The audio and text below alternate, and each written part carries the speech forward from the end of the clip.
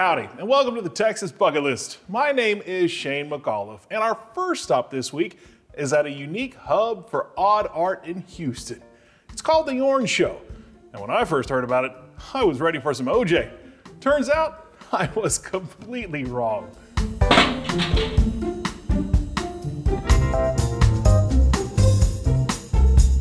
The hustle and bustle of the city streets in Houston can always be a bit bananas. But there's no reason to gripe about sour grapes. Just take a little detour on the side of Interstate 45 for a fruity lesson about the orange. Thank God Jeff bought this property right by the freeway. Right? He really did us a favor. Pete Gershon is the curator of programs for the Orange Show Center for Visionary Art. What we do at the Orange Show is to celebrate the artist in everyone. The Orange Show Center for Visionary Art celebrates the Space City's unique art scene with places like the Beer Can House and its namesake, the Orange Show. The Orange Show means so much to us. It's a symbol. All right, welcome to the Orange Show. Very interesting. Yeah. This odd and interesting homage to the orange was built by one man who had a fondness for one particular fruit. So the Orange Show was built between 1955 and 1979 by a retired postal worker named Jefferson Davis McKissick. What is going on in here? This is a place where information is communicated. Jeff really wanted you to know about the nutritional value of the orange, so he's made some signs here that explain where the nutrients come from.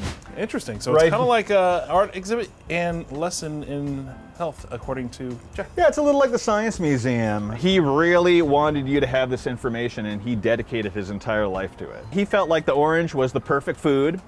He wrote a whole book about this. It was called How You Can Live to Be 100 Years Old and Still Be Spry.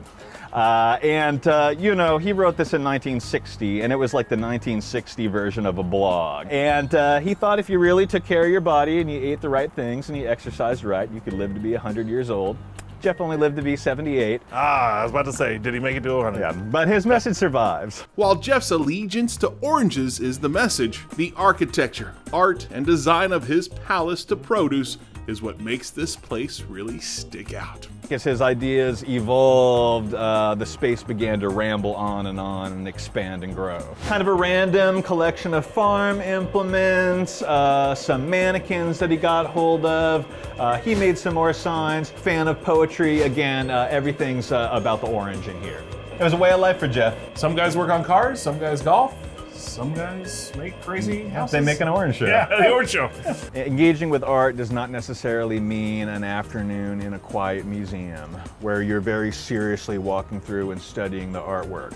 While this art installation is part of the community now, when Jeff built it, the reception was a little bit sour. There was some resentment and some confusion, I think, with the neighbors, but Jeff was not really a kook. This is somebody who graduated from college, went off to grad school, he worked in a bank. You know, he had a good head on his shoulders. Despite not really worrying about what was being said down the grapevine, Jeff did have a voting booth at the end of the tour that might have been a bit skewed. Can you say the Orange Show is the most beautiful show on earth? Can you say the Orange Show is the most unique show on earth? Can you say that the Orange Show is the 9th wonder of the world? Oh. Can you say... After the Astrodome, sure. Yeah. Can you say that Jeff D. McKissick, who built the Orange Show all by himself, over a period of many years as a creative, artistic, building genius? And you see here, it's a yes or no vote, and you must be of voting age, 18 years or older. I love how you had to get that a little self-question there in at the end. Like, yeah, exactly. Let's talk about the artist at the end here. From upbeat signs, sizable steamboat models, to things that just don't make a lot of sense. There's all sorts of stuff to see here, but for Pete, a tiny ledge filled with a funky assortment of tiles is what squeezes the artist's juices from his soul. So this is your favorite part? Yeah, it's, well, you know, it's a weird little part that nobody ever notices, but it's a hodgepodge of tile that obviously Jeff never wanted to throw anything away. He wanted to decorate every surface.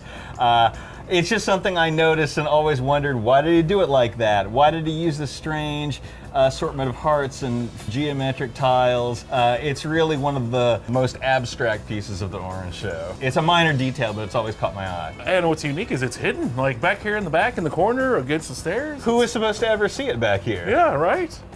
It's probably Jeff sitting there going, nobody's ever gonna see this. Yeah. Just put whatever on here. Yeah.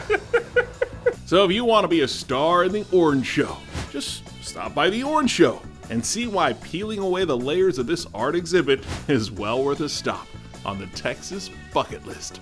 You can think differently. You can think differently about art and creativity. Everybody's an artist deep down, and you can work with what's close at hand and make something special and unique. And we can inspire people to do that with this place.